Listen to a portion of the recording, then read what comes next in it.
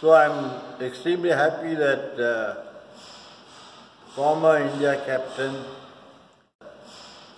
Dinesh has brought me back the fond memories of India's differently abled cricket association tournament, because I was in Delhi at that time. I have inaugurated one tournament which was the initial tournament. I didn't realize that the association has taken it so far, and so many good cricketers have come out.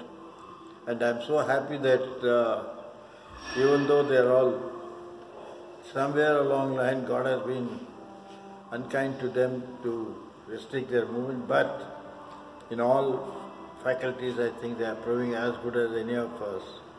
And I take and proudly feel and say and wish Differently Abled Cricket Association of Haryana a wonderful success in their attempt of their second Divyang Premier League to be conducted in the month of April. And I wish all the success. I wish God be with them all the time, and so that this tournament moves forward and forward, and the people who are playing, one fine day they will represent India.